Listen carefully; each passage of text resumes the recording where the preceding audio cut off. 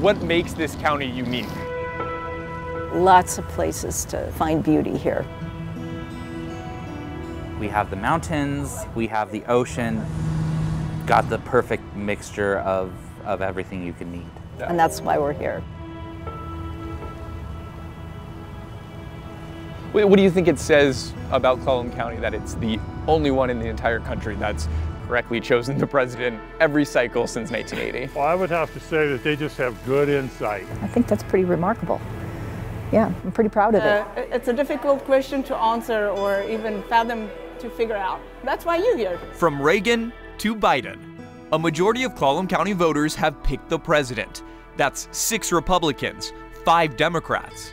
A streak unmatched by the other 3,142 counties in the U.S. Dumbfounded and stumped as anyone else. Hi, guys. We visited Rain Shadow Cafe in Sequim. So it's the cheers of coffee, you know, the place where everybody knows your name.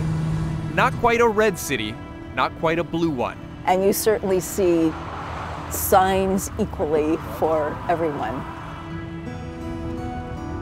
A town that votes like the color of its favorite flower. Why do you think this area is this moderate melting pot? Well, we have people here from a lot of places. We have a lot of retirees here in Sequim. But there's still those blue-collar roots.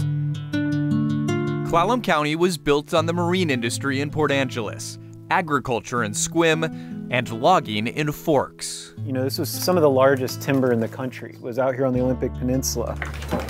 The archives at the North Olympic History Center give us a peek inside. Deep history, yeah. Executive Director David Browning says the driver of the economy here has shifted over time. You know, this was a big mill town, and so sequentially those mills have slowly shut down. You've seen a real growth, a continued growth in tourism. The county's biggest towns are nestled between the Olympic Mountains and the Pacific Ocean.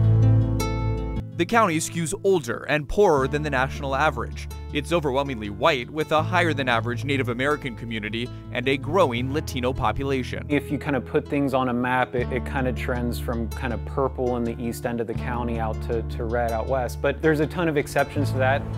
As industries have shifted, their bellwether status hasn't. Maybe they look at those issues that they care about more than any particular candidate or party. Voting based on values and not just necessarily political alignment.